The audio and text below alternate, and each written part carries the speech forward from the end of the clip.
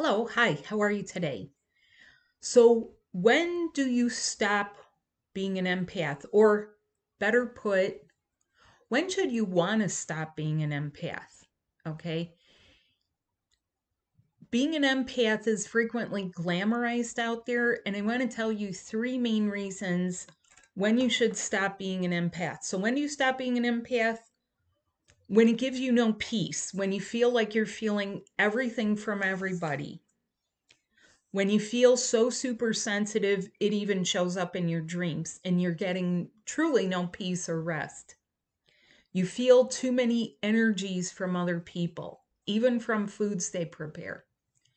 Number two, people make you sick.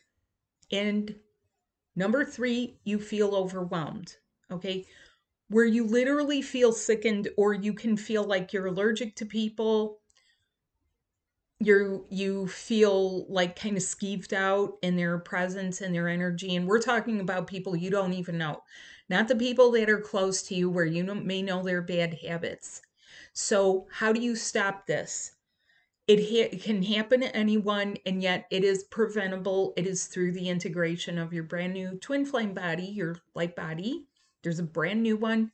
Learn, grow, excel, and thanks for watching. Watch for part 2, please.